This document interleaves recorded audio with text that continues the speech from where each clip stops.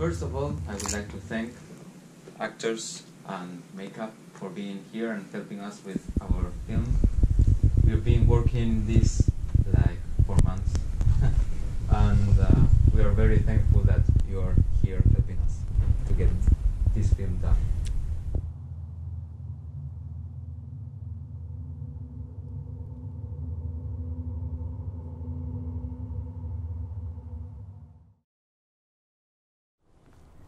Etsin luutnantti heimosta. Tässä olen. Mitä viestiä toimita? En toimita mitään viestiä, herra luutnantti. Tarina on vain palvelustani. I proposed to do a war film first, and the idea was quite nice in opinion of a big part of the crew. When David, the director of Sankari, told me that he wanted to do a film about World War II, I was thinking there's actually something I wanted to do for a long time. Like the one who makes his charts. Oh, and it's your name. Okay. Just the behind the scenes. Sophie in the house. Hello. Fuck yeah. Antu. And Shibek. Yeah. Working on the computer. And there we got the man. Hey, how are you? And now? Also you, of course. Hello, hello. Welcome to our MTV Cribs. yeah. And there's the sound guy. Sound guy.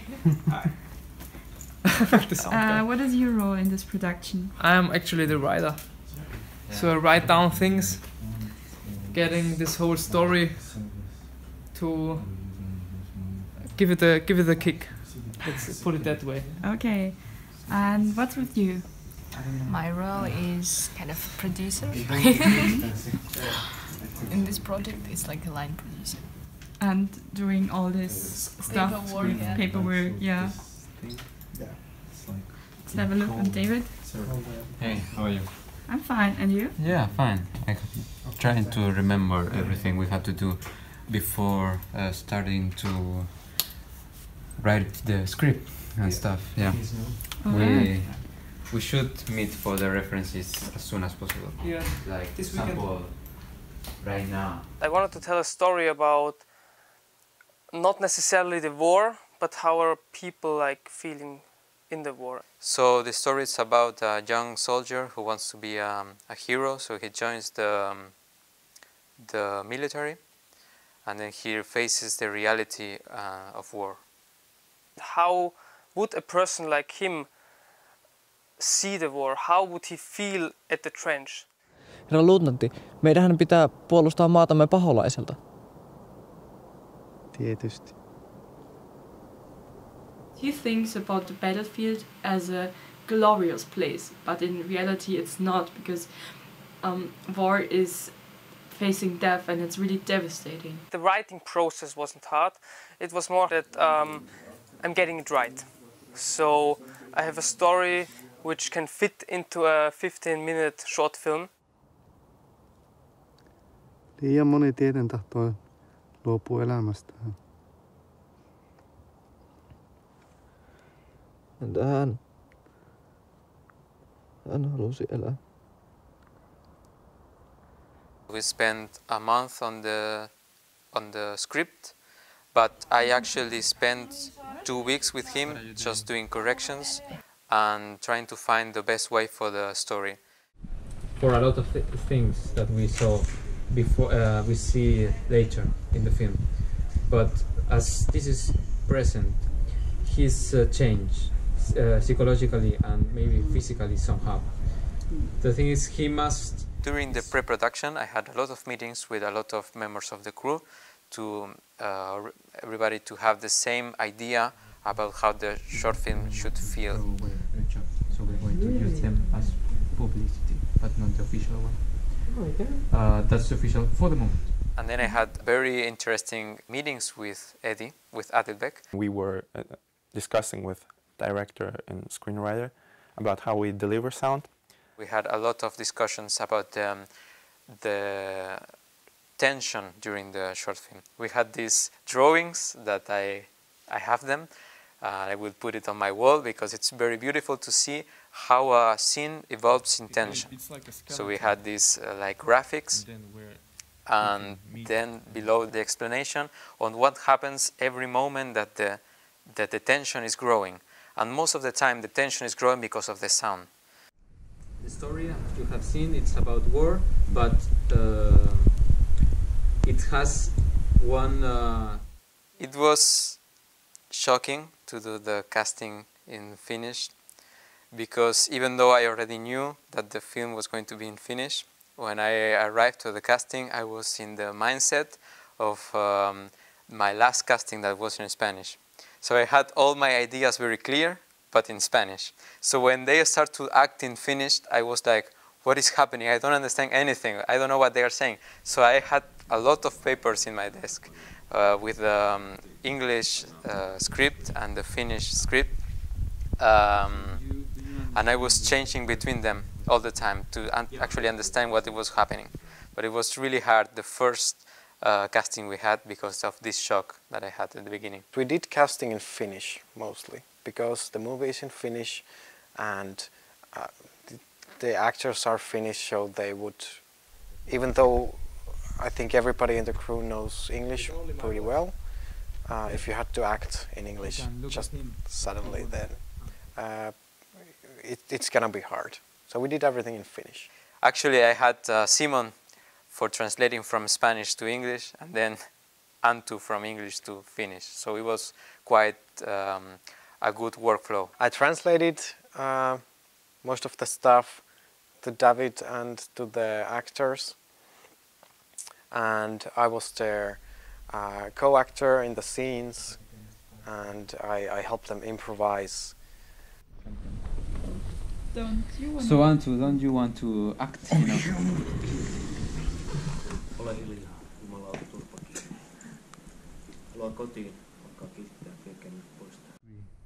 Antu is the most handsome man in the fucking world. Yeah. And he's so positive vibes all the time. Yeah. I'm in love with him. Yeah. Sorry to admit. David and the others thought that I did such a good job as Erno that maybe I should play him.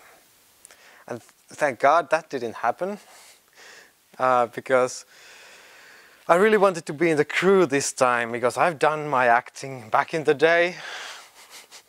And I am so happy with the Erno that we got, and I would have never been so great in that role.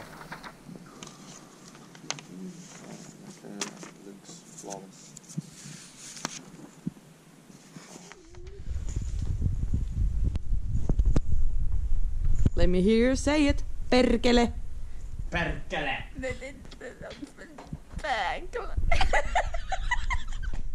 No, I'm confident. The production is going, I mean, yes, it's a typical film production. In the beginning, nothing is like it should be, but it most of the time turns out pretty well. Mm-hmm. So we were already thinking of the problems we could have on the production, or the challenges actually.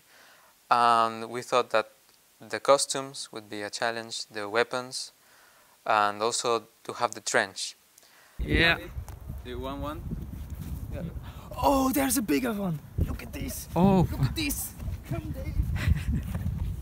Around. I think it's in the other side. We are lost in a military zone, so it's not a good place to be lost at all. Yeah, we're gonna die. Yes, Yeah. we can die here. But it's good. When we got to our location, I realized that we had a hole in the ground. So I thought, okay, we should build something at least to give the audience more this imagination of a trench. So I went on and I looked for little woods, and I started to build a test trench, and I showed it to David, our director, and he says, can you do it like 3 meters? So we built a trench together. What a beautiful trench you are building. Ha! Got it.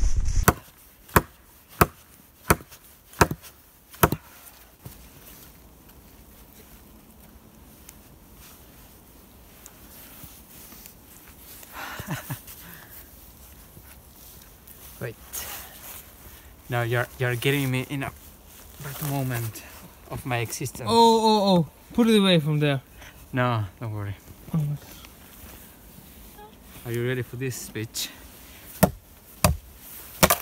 Yes! Do I throw you there? No. In the middle here. But it's has green. Yeah, put it upside down. Okay. Yeah. Roll. Camera. Rolling. Rolling. Okay. Scene 3, 78, 26, take 2. Sound is okay? Yeah. Action. Valmiiksi! Tulta! I didn't know what type of costumes and guns they were. So I had to do a lot of research, and finally I found out what kind of costumes they used, what kind of guns they used, what kind of plates did they have on their collars, all kind of props and extra stuff that they might have had with them.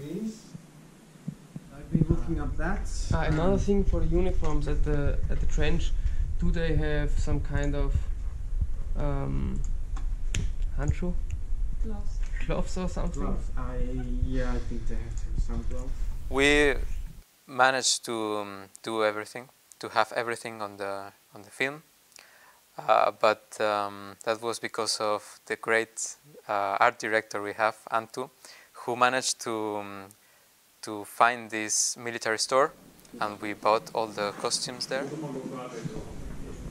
We went there a lot.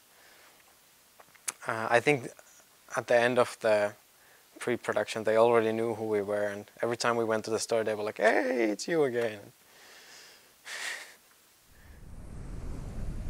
I'm trying to look for details for the first shots we have on the trench, and also I'm looking for something for me. There's a huge amount of old suits which are from the year, I think, 1962. And those are the suits that we used.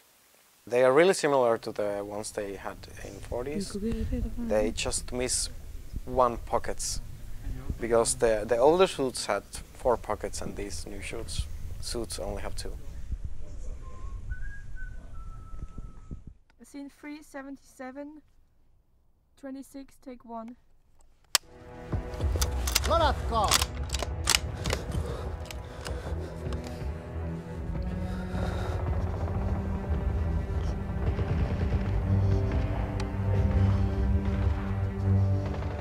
The guns that they used in the continuation war are rare and expensive, even if they are deactivated or props.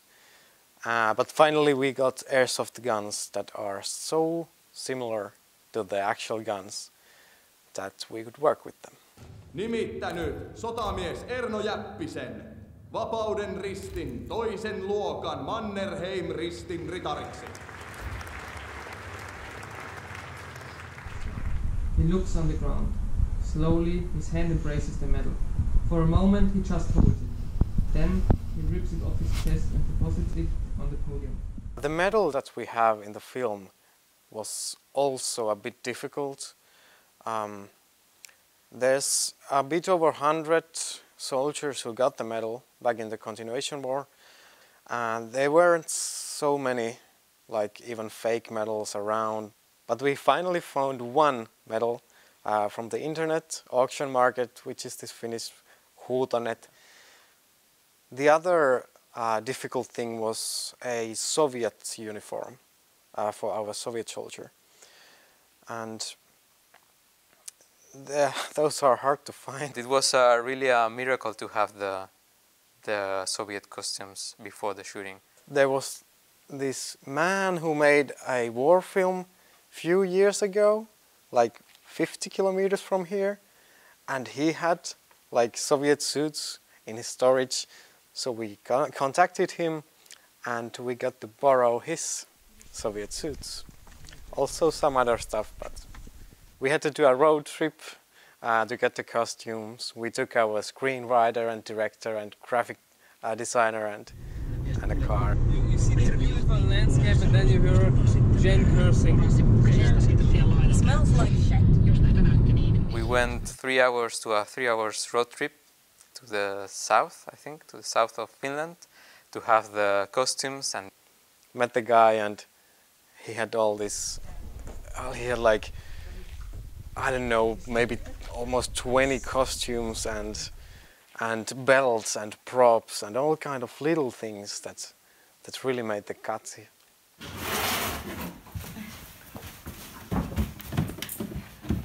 That's the one.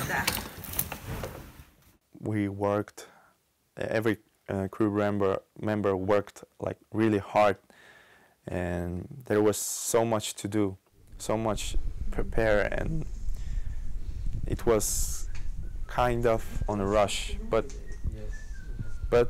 we managed it, and I'm really proud of it. Yeah, proud of everyone. What do you think? It's good. Very nice. Are you happy with your makeup?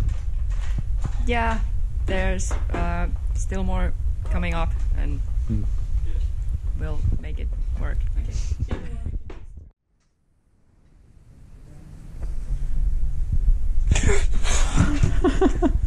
He's always frightening.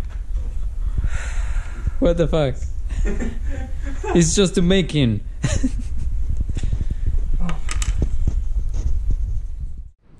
Hi Eddie.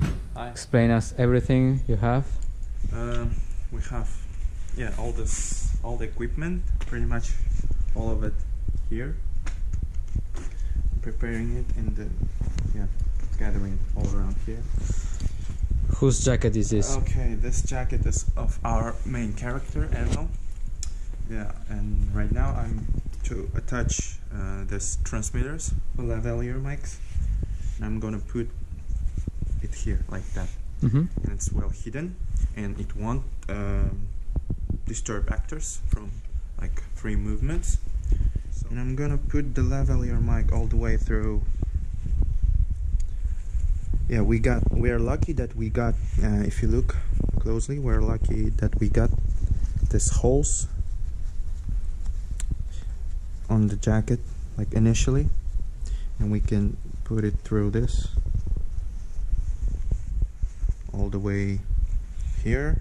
It's a perfect spot to put a lavalier microphone to get a better sound of dialogues, and we can tape it right here, and it won't be noisy.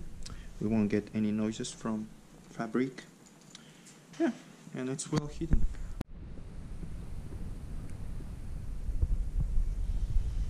This jacket is not comfortable at all. It is. It's not. You picked it. He forced me yourself. to do it because he didn't want it to be alone with his thing, surgeon thing. Wait. I wanted to buy a long jacket. Oh, he's going to. First of all, I would like to thank actors and makeup for being here and helping us with our film.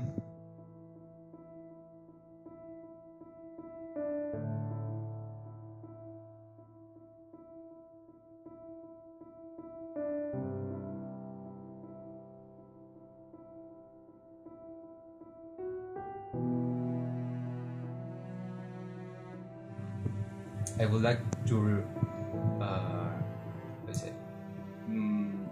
emphasize that this is our work.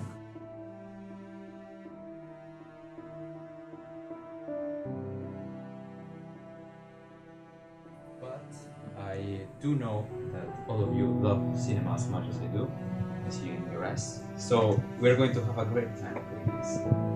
And remember, the shooting days are passing.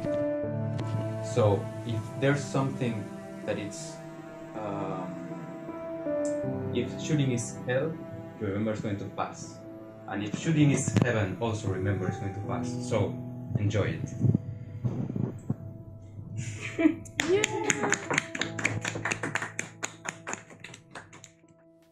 For our movie, we had 4 shooting days.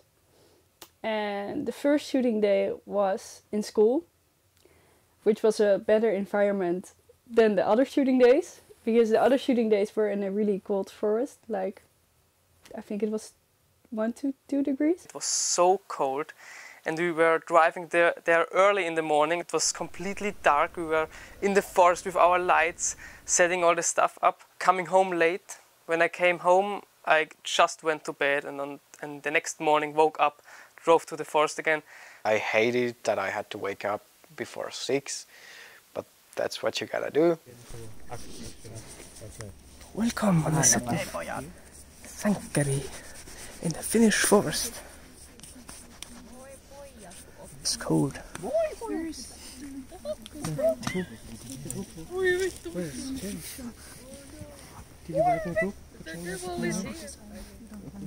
Everyone was cold, everyone was frustrated because all of it took so long.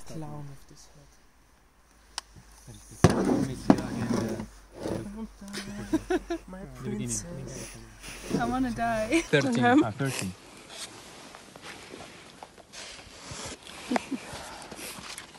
Please, I want to continue. I'm like a knight in shining armor. Now he has to do it again. Love this angle. What? Ah, look, he has dirt. I'm eating my own hair. He has dirt on his teeth like a real dead soldier. You girls having fun? Бермеген қазағым мықты ғой менің елім менің елім. When we came to our location that we eventually chose for our film, it seemed that this location is quite nice in terms of sound, but on a production itself, we had to always check if there is a car approaching. It might sound like not that much of a problem, but it was a forest, and it was like not like a car passing by, but more like a plane, and it was so loud. Some things. So I will try the actions with all of you. So see, well, actually with both of you. So let's see what action can be done by who. Most of the actors have experience in theater, which is really different from movie and film. So we had to work around that a little bit, because theater is very like big and dramatic, and film is really small and minimalistic in terms of acting.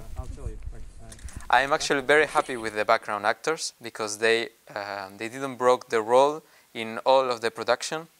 They could switch easily from scene to scene, because sometimes we shot a scene where one of them was already dead, and then again he was alive. So it was sometimes really, not clear for them, but they did a really great job.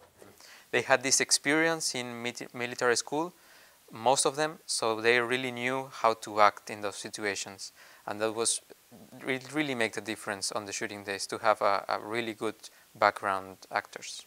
They really worked together with us, and it was not that we were just directing them, or like David was directing them, but they were communicating with us. I did get to play a part in the film as a wounded soldier with burnt face and bandages around his head and bandage around his hand. I was only I had one finger, and they usually did my makeup among the first people who got their makeup, because I would have to be in lights all the time, so then it would be just over with pretty fast, and I would get to focus on the lights. The bad thing though is that my other hand was completely wrapped. I had like 2 fingers that I could use, and also I had this bandage all over my head. I couldn't hear probably all the time. Latex that I had on my face was really itchy and difficult. And I had to be in the makeup for 3 days for half an hour of shooting time, in the third day. So that was fun. Yeah, because we fucked up the schedule. Yeah. They were so enthusiastic about shooting and acting, so we had just a really great time. Okay, after the clap, can I start drinking this and then you say action and I go? Yeah. Yeah. Scene 3, Oh, God. 64, 14, take 4. Silence.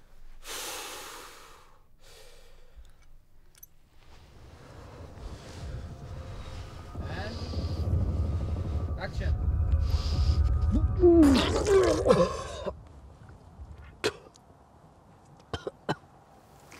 We had this challenging shot on the script, this challenging moment of the main character vomiting.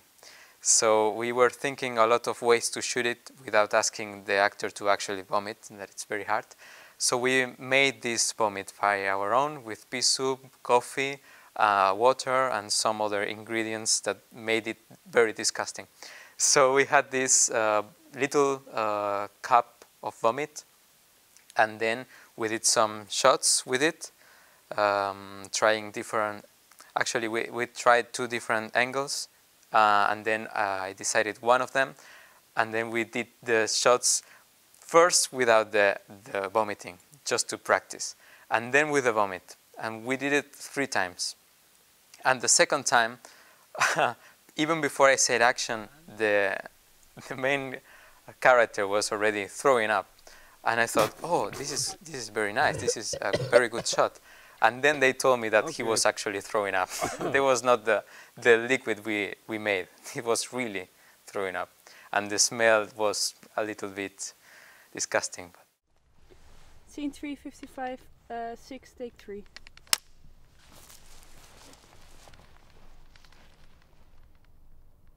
Action.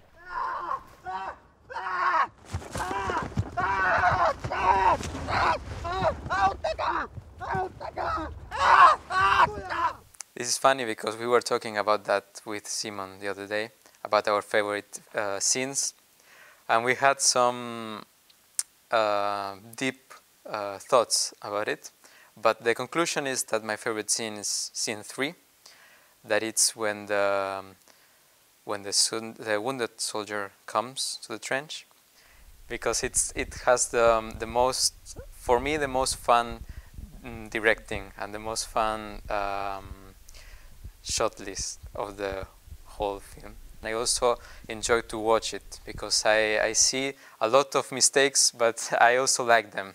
Like in the way we define creative solutions to solve some big mistakes. So it's the scene that has the most of the mistakes of the short film, but I like them anyway. It was a really hard shot to film, but because we had to switch the camera between me and Sophie, and I had kind of to run and give it to Sophie in a good way that it was like one shot and we didn't have to cut. And yeah, because I was running and I think Jen was holding me and I had to run and give the camera and I almost fell.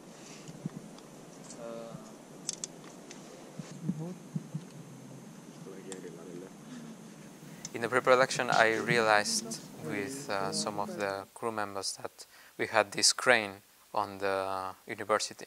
So I really wanted to use it. With the crane we could make a shot from like high to a low. You can go with the camera like this and with the slider from left to right. So we made up a shot for it in the shot list that was making a lot of sense in the way the story was being told on the storyboard. Then when we were in the set already, in the shooting days, we realized maybe it was not such a good idea. But we had it already, so we did the crane shot.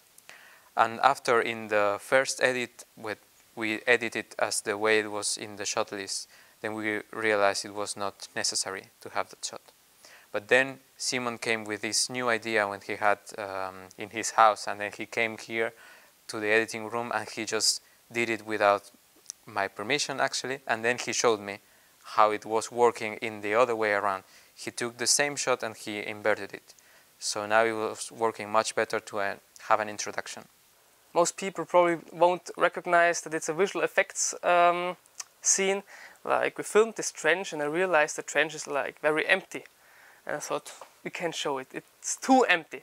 So I got some soldiers from other shots and put them into the trench to fill it up even more. It looks so normal, but it's visual effects.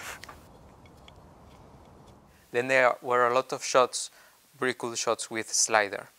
That was also a thing I wanted to have from the beginning. But then in the first edit, again, we decided to leave it out. But when I saw the crane and the new short film with a new beginning, a lot of things made more sense. Nope. And after some days of trying things, Simon again came with this idea to have the slider as the beginning with some explanation, little explanation of the context. So it was actually the shots, the special shots we had, and it was very challenging shots from the beginning. We managed to get them on the film at the end, even though in the middle we had some discussions about it. Are you even serious? Yes, yeah. Look it that way. That way. Why can't I be just, I don't know, just No, like this? no, Simon. Oh, I have to, all right. Yes, but look it to the other side. Like that? Can you go more? Can you go down? I can't go down no more, no. Simon. Okay, wait.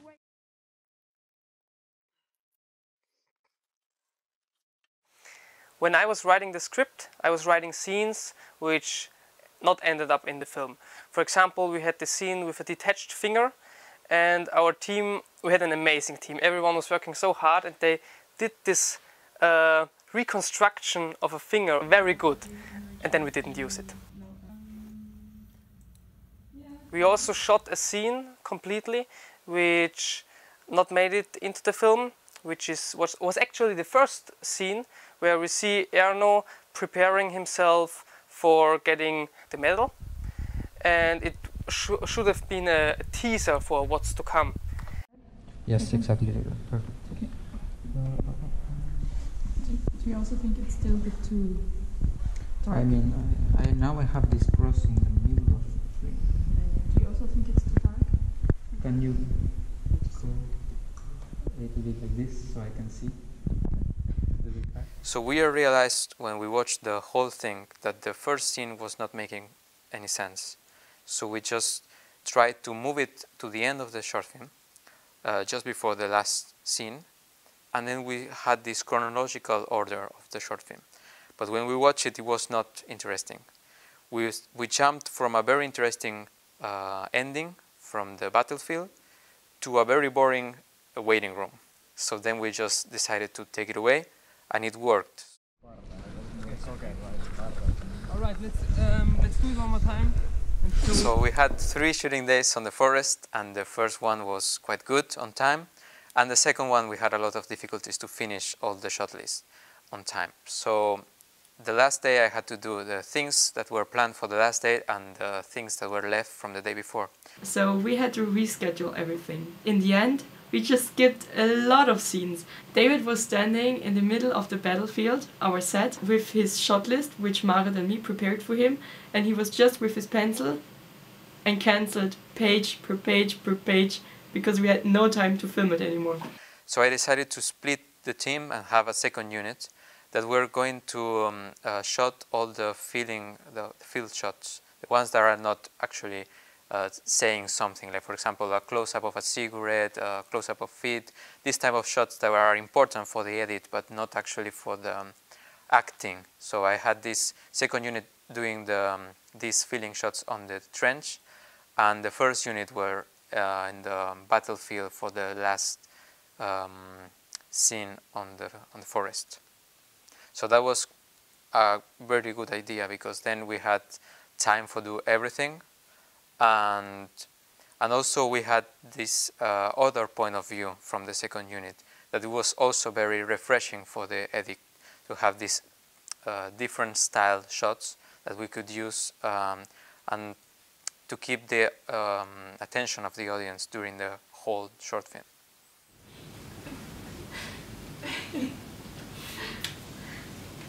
Should I kill someone? Do you also want to see? I bought a computer game with it. Really? Now?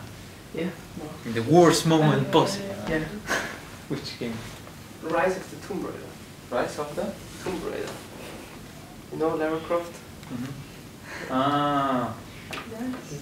What are you doing, Sophie? I don't know, rest. Hey! He's bullying me.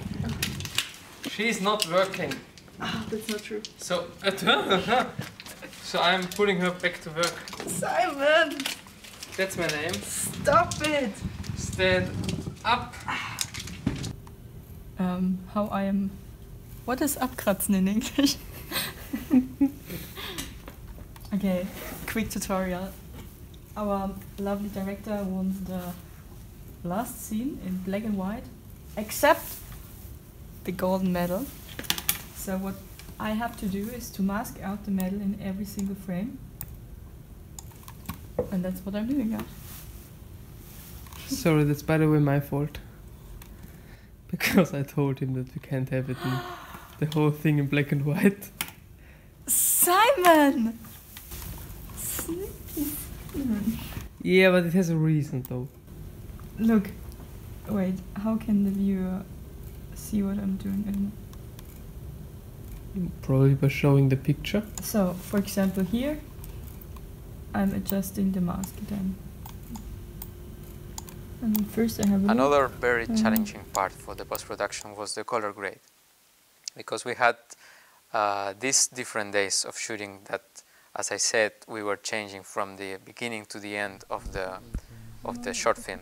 So we had very different lights, but again I also knew that that was possible because we had Sophie, and Sophie is great, so I know she can do this matching between the shots. Then we had these two options that were very difficult to choose in the beginning. There was color or black and white. The black and white was the easy choose because it's easier for her to match everything. But the color was also very important for the storytelling of the story.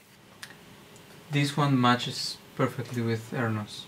You know what I mean? Yeah. It's the general dot. So then she came up with different options, and then we choose the amount of color we wanted for the color grade. To create this specific look for Sankari, I lowered the saturation for every single picture, just to create this feeling of hopelessness. And otherwise I also changed a bit the colors into a bluish, greenish direction. I think it's very unique and we just found it perfectly. We match it perfectly with the story. Kujala, mitä sä teit? Missä ne lisäjoukot ovat? Kujala, mitä sä teit? Missä ne lisäjoukot ovat? Okay. Yes? Good. Post-production stage, it turned out that we need more dialogue lines, and we set up our ADR session. So yeah, let's do some tests. Yes. Okay. Anna hänen olla, kun hän pitää huolen lisäjoukoista. Great. Anna hänen olla, kun hän pitää huolen lisäjoukoista. Next is to finish the battle. Let's say the Thought we finished.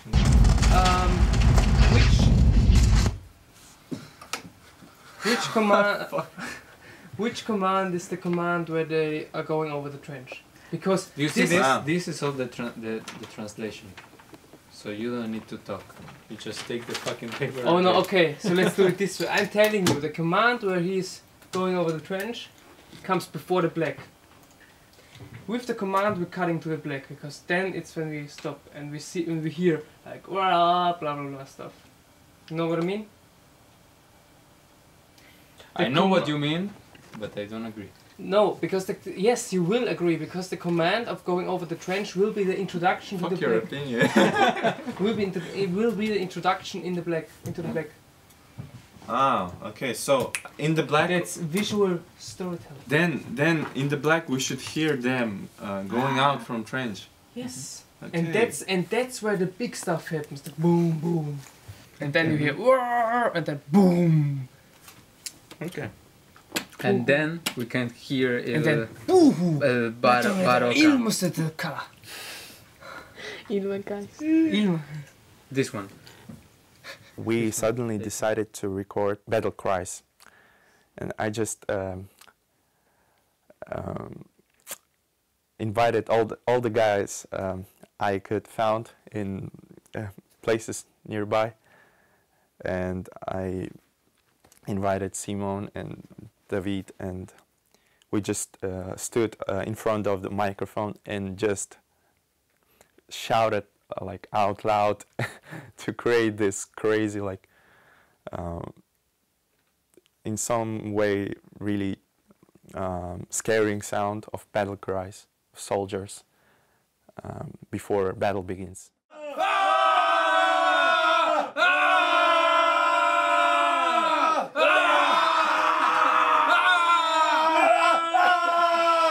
Stop! Please stop!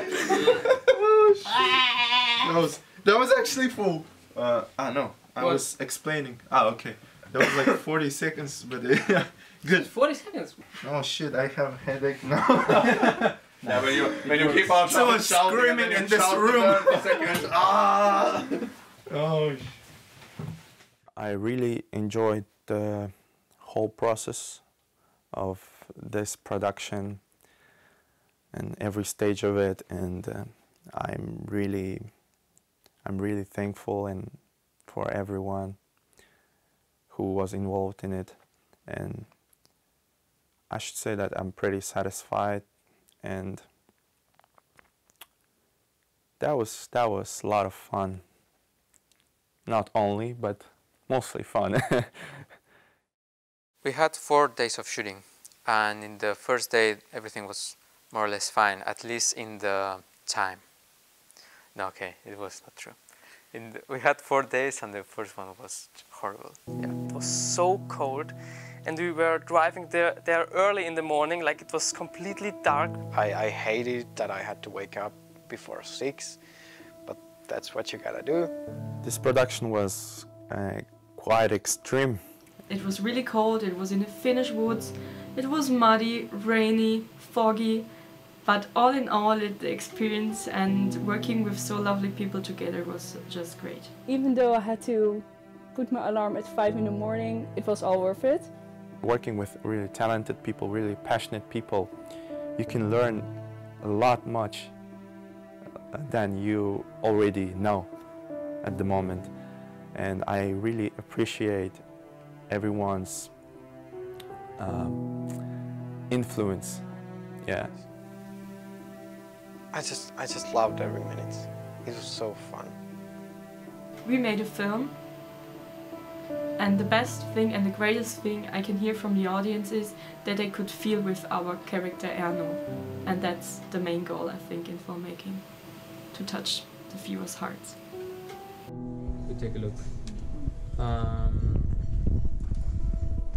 So, before that, do you prefer to have